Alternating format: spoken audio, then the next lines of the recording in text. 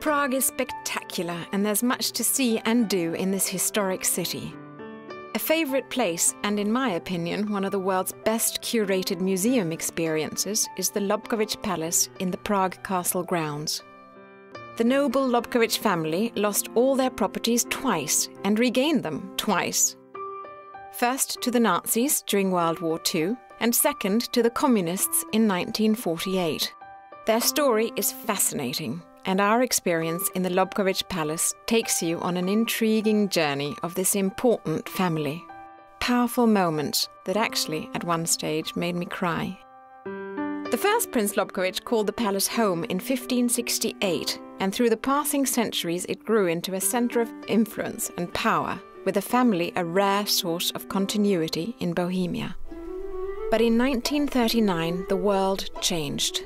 Maximilian Lobkowicz was forced to flee the family home of nearly 400 years on just a moment's notice. My grandmother was on a train. She overheard some German soldiers talking about the big event that was going to be happening, the takeover in Czechoslovakia, wired my grandfather, and he was able to get out with my dad the night before the Nazis invaded the country. Maximilian returned to his beloved palace in 1945. But when communism swept the country just 3 years later, he had to escape again, leaving with just his hat and his coat, never to return. As a result of the restitution laws, in the 1990s, Lobkowicz Palace and 9 other estates belonging to the family were finally returned after over 40 years.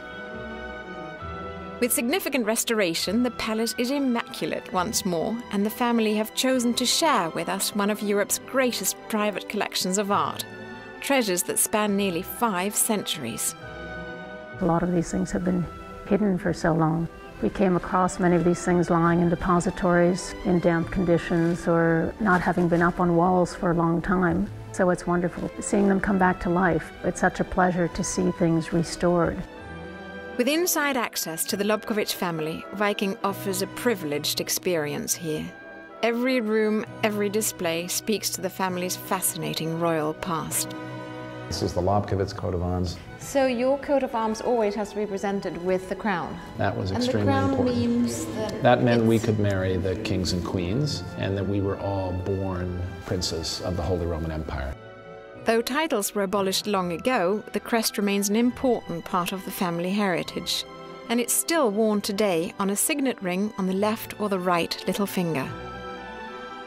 Strolling amid one of the largest private art collections in Europe is a real treat, providing an insider's view of life in Bohemia, along with a diverse collection of rarely shown masterpieces, including 2 significant canalettos and Bruegel the Elder's haymaking, one of the pinnacles of European landscape painting. This little guy here, can you see him there? It's a whole painting, actually, in and of itself. Yes, if you put a little frame around it, it looks like, doesn't it? Yes, absolutely. Isn't that wonderful?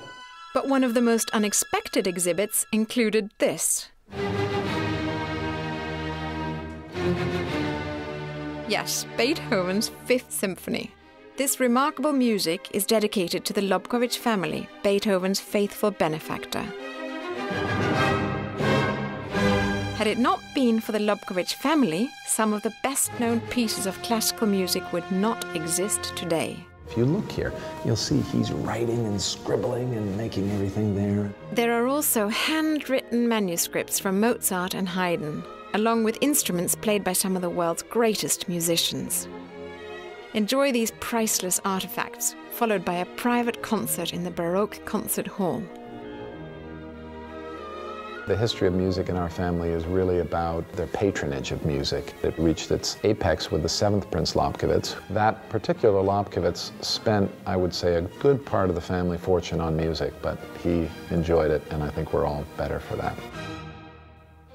Lobkowicz Palace is one of the most significant cultural sites in the Czech Republic, with many items that can be seen nowhere else in the world. After enjoying the compelling story of this royal family, pause to savour an elegant lunch in the Lobkowicz family's original living quarters. Let Prince William guide you through the authentic, continuing story of his Bohemian family navigating their way through the centuries. I look forward to welcoming you to glorious Prague and to our family's palaces and princely residences.